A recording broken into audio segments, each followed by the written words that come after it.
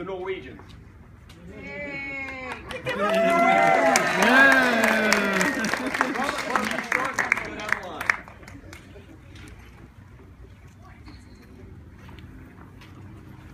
All right, now the Norwegians, when they invaded, you see various forms of armor, just like you saw with the Saxon army.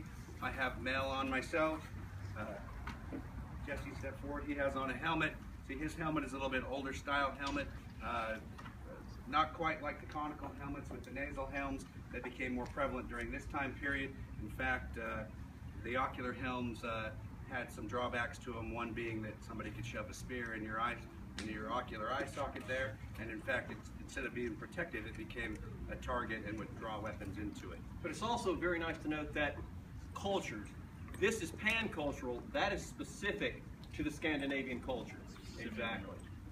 And also remember, these guys are the army of the by God King of Norway. This is the army is a big deal. Keep going. And in fact, I actually think the ocular helm was a little more intimidating looking.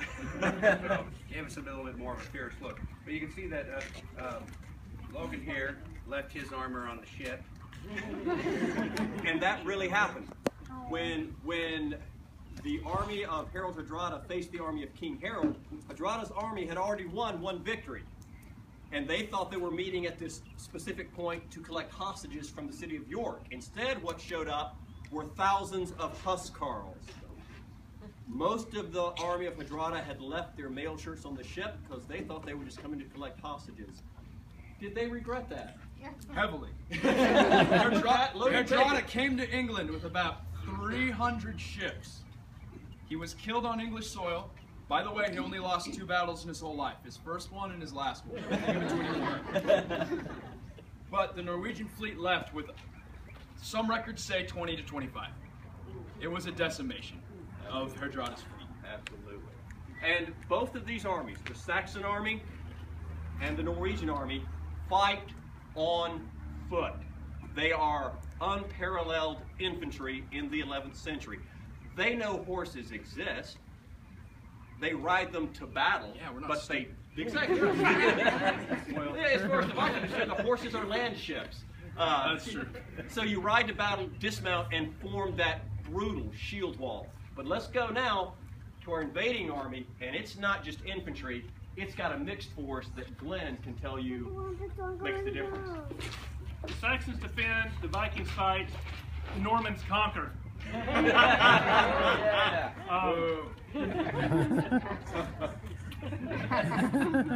When William comes over, first of all, he has to build an entire fleet of ships to bring his forces over. Estimates vary anywhere from 7,000 to 10,000 men that he brought. Some of those men were archers. They were not usually armored. They didn't have any other offensive weapons other than perhaps a personal knife and a bow and arrow.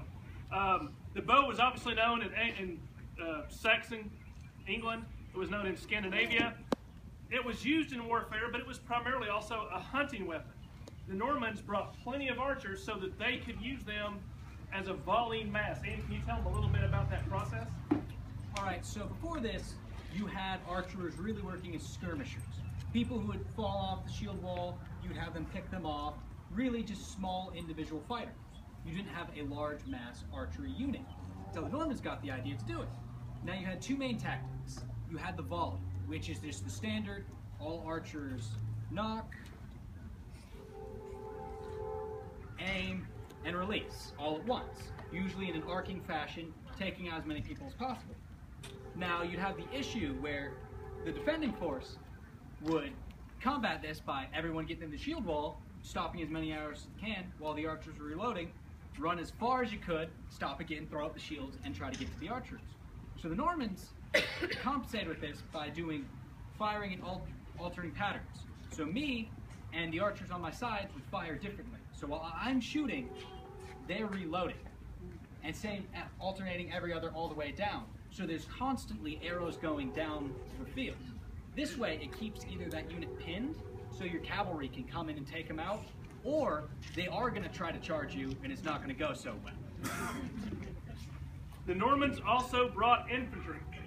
Mr. French, that's his real name, by the way,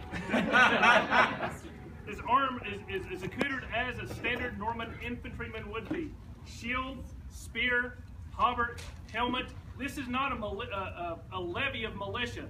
William was putting together an army that was filled with well-equipped professionals. You don't want, if you only have a limited number of ships, you want to make sure every person you take over is going to be a maximum effort soldier. So the infantry looks like this, but they did fight on foot. Right, David? Absolutely right. And it's funny that you bring that up, Glenn. My name is French, and I tell people, I say, my name is French. They say, yeah, but what is it? As in, oh, I think it's de beau or something like that. It's literally French. Yeah, exactly. But no, that's an important thing. Something very, very interesting happened to our language right at this time. Of course, we don't speak the same English that the Anglo-Saxons. For instance, they speak a language that sounds like this. Father Ure to the Arton Helkman, sit by name of Yahaldu. Come out each, get what on a wheel on the Arton Swan Helkman. Hörni here come in of silly yesterday, Achilles is a belly, and they lead us on the studne, Susliche. So who caught that? That's English That's Old as it English. was spoken 1,000 years That's ago. right. Yeah. Shakespeare didn't write in Old English. Don't think that. He didn't. He wrote in Modern English. That was the Lord's Prayer in Old English. And so some very important changes happened to our language. French was actually the official language of England from 1066 to 1363. Okay, that's a huge period. Now, the commoners weren't speaking French. The nobility, the kings, the court, all that, they were speaking French. But it sort of trickled down society. You ever wonder why we have two words for like a pig, right? You have pork, right? Okay, and then you have... And you have pig. Yeah, pig, right? You have two words. Why is that? Pork is the French word, okay?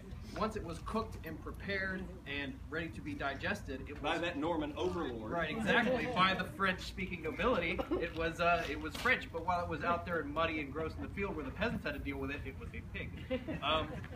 And so this that's also blending of language, this French, Norman French and English blends, and we have Middle English.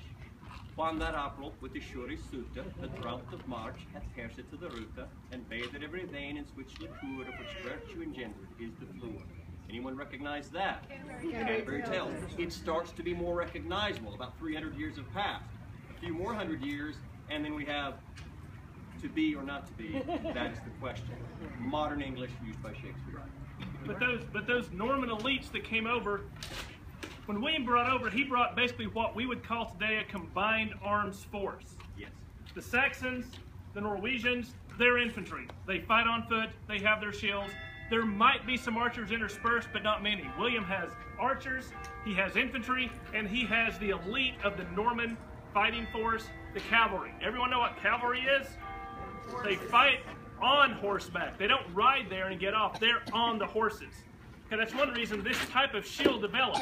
If I'm sitting on a horse, it covers my left side, leaving my right one open for the weapon. So I'm defended more readily. You notice that my spear is much longer than theirs. When I'm on the horse, I'm going to be able to reach out and touch somebody. Get those guys in there so I can stab. The tapestry shows stabbing, but it also shows a totally new version, which is couching. When I run my horse and I couch this lance, every bit of force from the horse through my body, through my arm, goes into the tip of that spear. And whatever I aim it at, it's going to go through. The Norman knights, these horses are incredibly expensive. They're well-bred, they're extensively trained. Some of you may have noticed on the tapestry that they're all stallions. That means they're boy horses. It's very obvious on the tapestry that they're boy horses. They're aggressive, they're combative. Even though they're well trained, they need to be controlled, which is why you see the Normans with these great big spurs.